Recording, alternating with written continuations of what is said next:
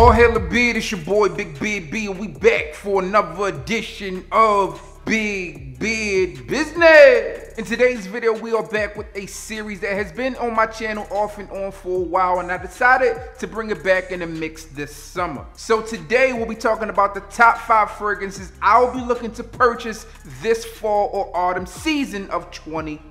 Now, the last video I did of this, man, I talked about the top 5 fragrances I was looking to purchase this summer of 2020. Now, that 93-day stretch of summer that we have in here in the US isn't quite over yet, but I think it's fair to start looking forward ahead. But before we do, let's go ahead and recap some of the fragrances that I talked about in the last video. Just like today's video, I listed 5 fragrances that I wanted to pick up this summer.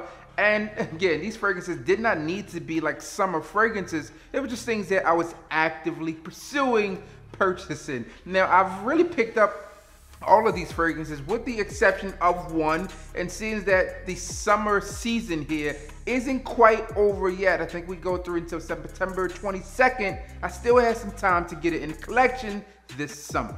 The fragrances I was looking to pick up this summer, some that you are familiar with. We did Toy Boy, and I gave you guys a full review on this one. This one is a really, really nice scent, one that I really enjoy, and I know a lot of you out there hit me up and said you do as well. We also have YSL YO Fresh. Now, this one is the latest release within this flanker series. You have YEDP, you have Y Live, you have YO Fresh, and there you have it. And then also the newest one here, which 40 Knots from A.G.E. This is part of the Join the Club collection. Super nice aquatic fragrance with a different feel. Really has this amber feel to it, so I enjoy that one. And then finally, we also have A.G.E. Okay, that's what I was supposed to pronounce. This one is A.G.E. Super nice fragrance.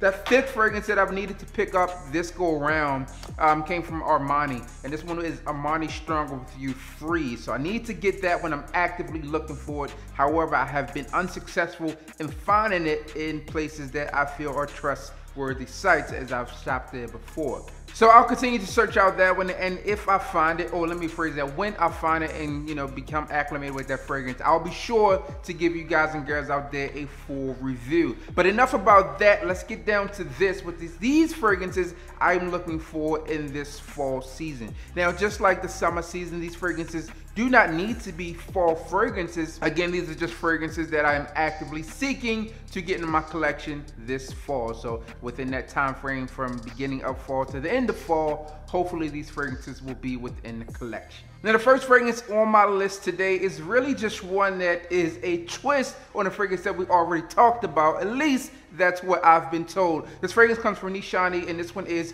Caragos. Okay, so from my understanding, this one is a reverse engineering of A.G.E, and I've been a fan of that one, and I would love to really smell this different take on it. I think another thing that really stood out to me on this is, as we got into more of the inclusion and diversity within the fragrance world, I saw a post that a lot of people commented on, and it seemed that this thing has been around for a while, as they show A.G.E and they also show Caragos, and they talked about them being really active and supportive within the community for a very long time. So I figured this is one that I would like to try, and I'm looking to get my hands on that one really, really soon.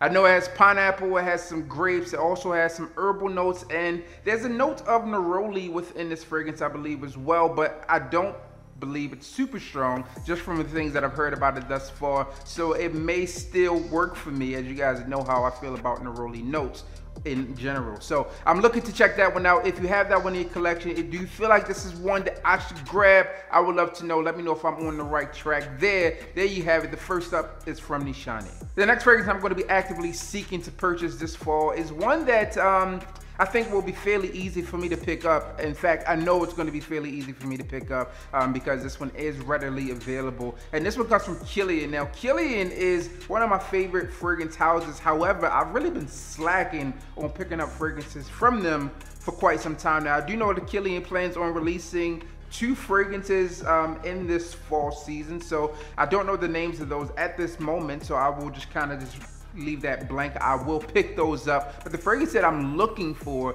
is going to be Rolling in Love. And if I can find a picture of the other fragrances, I will make sure that I post them somewhere. I don't think that that picture is readily available, but someone has sent me a screenshot of it. So if I can get it, I'll make sure that I put it in the video here. So with this, man, Rolling in Love is like a white floral scent, but it's definitely one from my original take on it. Like, I was smelling this before it was actually released, and it released on my transition to Tennessee, and I just have never been able to go back to pick it up in store. However, I did enjoy it at that point, and I definitely felt like it was one that a lot of people would enjoy when I originally smelled it, and it's gotten nothing but rave reviews. Like I said, that one is this white floral fragrance. You have almond, you have milk, you have Irish, you have musk, you have gardenia, and I think also some orange blossom in there as well. And it comes in a red bottle, so therefore it needs to be within the collection.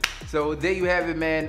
Rolling in Love from Killian needs to be picked up for me this fall. Now, this next fragrance brings us to our halfway point on this list, and it's actually one of my favorite fragrances from this house that I'm going to mention, but you would never know it because I do not have a full bottle within my collection, and my decants have run out quite some time ago, so therefore I'd never talk about it. But this one is definitely a standout fragrance within this house, and one that I really enjoy. The house is Creed, and the fragrance that I'm talking about can be used as a fall and winter fragrance, although it's still very light, and this one is Creed's Spice and Woods. Spice and Wood, in my personal opinion, is a super enjoyable fragrance. You have apple, you have mandarin, you have bergamot, and you also have some clove in this fragrance as well. And it still has that standard Creed freshness that comes along with it. This is part of the Le Exclusive collection, which means for us, in very simple terms, it's more expensive. And Creed in itself is already an expensive house. I think these fragrances start out at $545 retail, and I would say, man, like, it might be worth it. From what I recall about the fragrance, it's spicy, it's woody, it's soft. It doesn't have it's not like super spicy, but it does have enough spice to it and still has that freshness that comes along with it.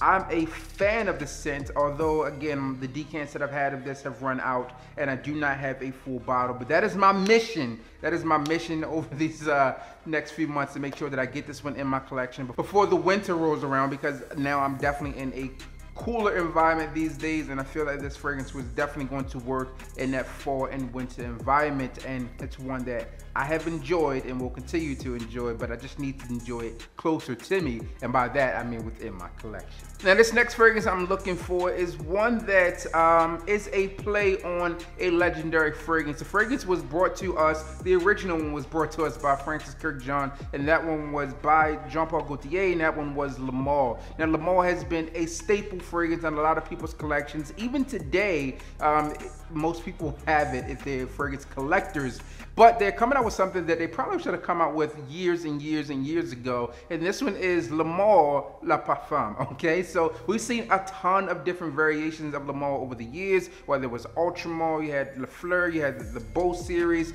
you had just a ton of them, man. I forgot what the fresh versions, and then obviously we had Aviator as the most recent release, and also the Pride Month one. I forgot what that one was called per se. And that one just might have been like a different bottle. I'm not sure that they really even did anything with that fragrance. I haven't smelled that one, but they are good for just releasing the same Le Male fragrance in a different bottle. But this go around, we should have something different. Yeah, two perfumers work on this one, and cardamom is really something that's strong in this fragrance. For what I am hearing, that means it's going to bring a little bit of spice to that original DNA. Something I'm excited to get my nose on, and as soon as I grab it, I'll either bring you a first impressions on that one, or also just dive in and give you a full review. So that's one I'm excited about, one that I'm looking for during this fall, and obviously the original Le Male could work in the fall and winter, and with a more amped up parfum version, I think that will probably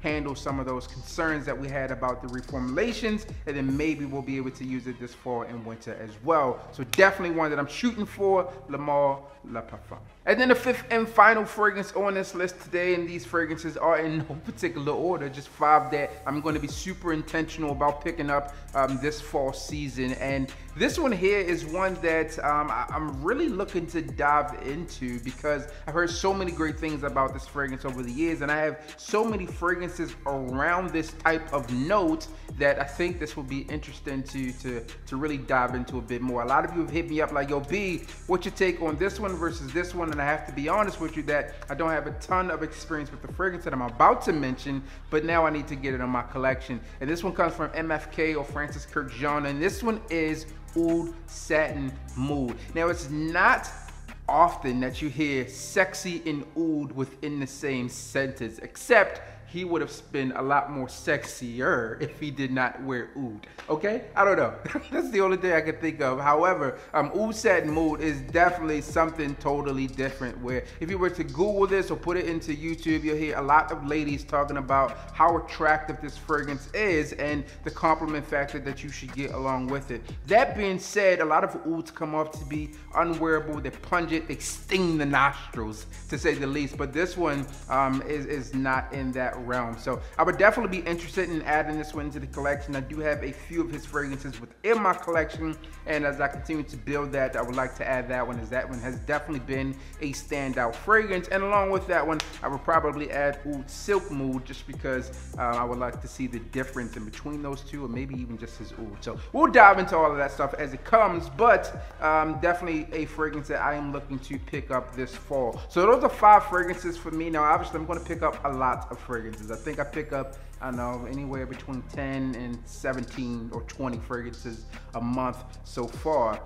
But those are just 5 that I'm going to be really intentional on grabbing, like, hey, laser focus, actively seeking those out. So let me know if you find any good deals and discounts on them. I'll be happy to hear about them. And hopefully, know you have some fragrances you are looking to add this fall as well. Hint, hint, your boys. All right, so there you have it, man. As always, I'm your boy Big Beard. Don't forget to like, comment, and subscribe. Tell a friend to tell a friend that we are back again. Now you already know what I need you to do. Just hit the goddamn